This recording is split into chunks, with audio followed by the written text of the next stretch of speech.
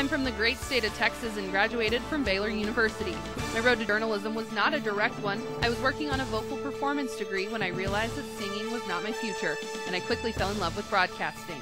In college, I had wonderful opportunities to work on a high school football show and with CBS Sports in New York City on the NFL Today, but it was a producing job in my hometown that turned me to news. In my spare time, I love to watch movies, and I could talk Big 12 football all day long.